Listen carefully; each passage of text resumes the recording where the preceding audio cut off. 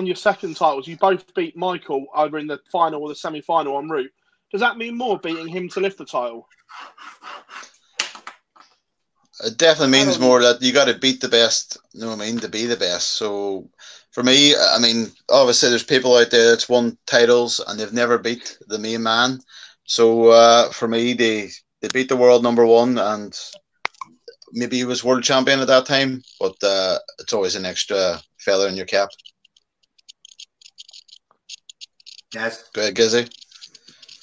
Yeah, obviously, I'd won a couple of pro tours the days when I was on Twitter. I don't go on there now, but I was winning a couple of pro tours, and people were like, "Oh, you've only won because Michael's not there, Gary's not there, or Peter wasn't there, or whatever."